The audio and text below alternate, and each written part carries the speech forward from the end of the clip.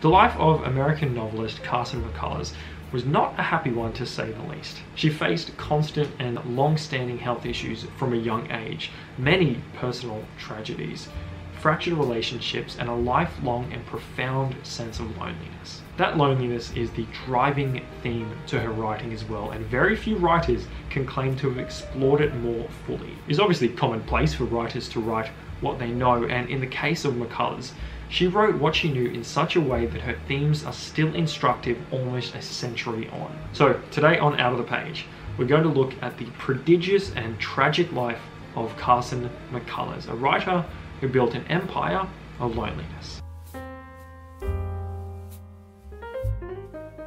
McCullers was born Lula Carson Smith in 1917, the daughter of well-to-do parents in Georgia in the American South. At school, she preferred the company of her piano to that of her schoolmates, and her parents believed she was destined for greatness. She initially wanted to become a pianist, but after contracting rheumatic fever in her mid-teens, she was unable to cope with the demands of practice. It was around this time that she began reading literature and considered pursuing it as an adult. When she was 17, she sailed to New York City with the stated intention of continuing to study music, but famously lost the money she'd been given for her college whilst on the subway. Secretly, though, she very much did intend to become a writer, and over the next 3 years, she studied creative writing while working a series of menial jobs, punctuated by time back in Georgia whilst recovering from additional respiratory illnesses. During one of these recuperation periods in 1936, she was bedridden for several months and came up with the idea for her first novel, The Heart is a Lonely Hunter. She had her first story published the same year and also met an ex-soldier and her future husband, Reeves McCullers. They married the following year when Carson was 20 years old. The marriage was riddled with problems from the start, including alcoholism and a mutual romantic disinterest. Initially, they had an agreement to take alternating turns, with one writing full-time and the other working full-time in order to support them. This never came to fruition, however, and in 1940, at the age of 23, Carson's first novel was published to massive critical acclaim. The Heart is a Lonely Hunter tells the story of a deaf man in a small Georgian town who, as he is unable to speak properly, becomes somewhat of an emotional outpost for the unhappy inhabitants of the town to turn to. It also has one of the best first lines you're ever likely to read in a novel. Her first book very quickly set the tone for her future writing, and she wrote her second within the space of only a few months. Carson and Reeves separated then in 1940, and she moved into a boarding house in New York City, which was to become something of a bohemian and literary meeting place. In 1941, her second novel, Reflections in a Golden Eye, was published. Reflections was quite a different novel to her first, and its plot revolves around a group of characters on an army base dealing with obsession, infidelity, and repressed sexuality. However, it continues very closely her exploration of lonely and misunderstood characters, something that was beginning to see its mirror in her own life. Carson and Reeves divorced in the same year, and she began to suffer from impaired vision and partial paralysis.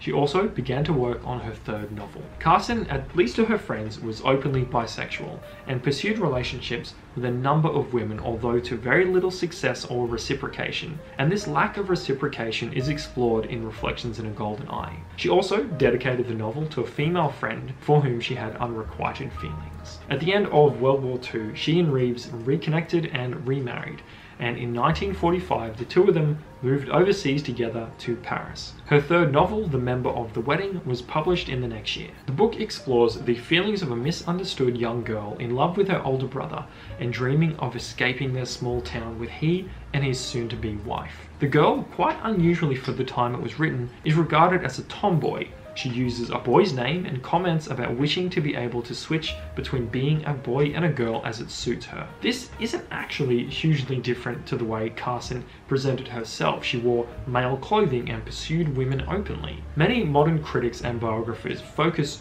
on this element in her life and see it reflected throughout her writing, and it does raise questions as to whether, if she had have lived in a more progressive day and age, it may have influenced her life more positively. Unfortunately, something that wouldn't have changed was her lifelong health issues. She suffered a series of strokes in 1947, which left the left side of her body paralyzed, and she attempted to take her own life a year later whilst severely depressed. Her fourth book, The Ballad of the Sad Cafe, was released in 1951, and at the same time, the theatre adaptation of her third novel was released to excellent reviews. Further tragedy followed in 1953, where Reeves initially attempted to convince Carson to take her own life with him, and when she refused, took his own.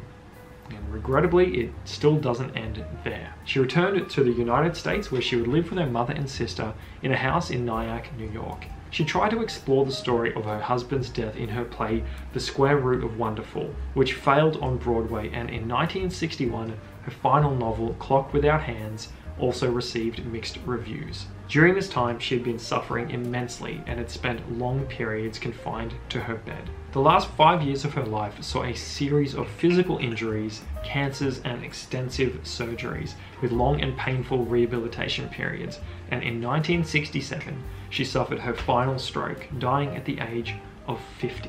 Writers and artists living tragic lives is something we hear about so often that I think the reality of what they went through is often lost on us. Carson McCullers did not live an easy life by the stretch of anyone's imagination, and I cannot imagine the pain and suffering and isolation she must have felt through much of it. We can only really wonder if things might have been different had she lived in a different day and age, but what we can say for sure is that in her writing, she leaves a full and heartfelt legacy of what it means to be lonely and misunderstood, and that is something that even the most lonely and misunderstood of us can still find solace and connection so many decades later. Thank you for watching. I know that wasn't the most uplifting story, but I think in fairness and in respect to the writers and artists we talk about on this channel, it's worthwhile discussing the reality and the tragedy of their actual lives.